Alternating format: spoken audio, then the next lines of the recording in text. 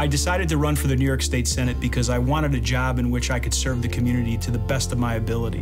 The best way to represent the people is to get out into the community and listen to what their concerns are and bring those issues to Albany and produce tangible results. That's the most important thing. We need to create opportunity right here in this district.